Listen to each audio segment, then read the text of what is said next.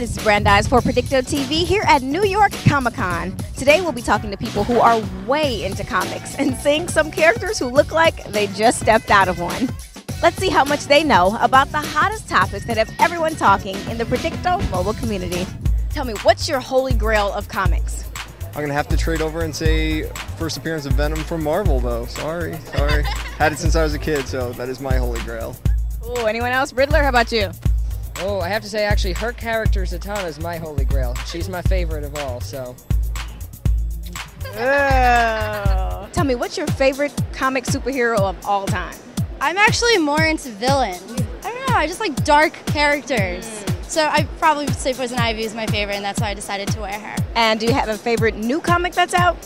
It's not as new, but I do like the Sandman series by Neil Gaiman, so that's about as new as I got. Anyone whose autograph you want to get here today? Stan Lee. Tried, but he already left the podium, so I was trying really hard to get Stan's, but oh well, missed him. Hopefully next year. And no, it's not an X-Men movie, the new Avengers movie, but do you think Hugh Jackman will play Wolverine?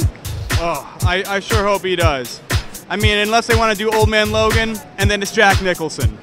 Any way you cut it. Do you read Archie comics at all? I did when I was younger. Well, you know, Old Riverdale now has a new gay character. He's positive, Kevin Keller. Do you think any other comics will loosen up, or do you have one that you'd like to see loosen up a little? I think Magneto, personally, it's a little pink, his costume. I know it's red, but I think it's a little pink underneath, personally. Cool. Thank you so much for joining us. In the future, everyone is gay.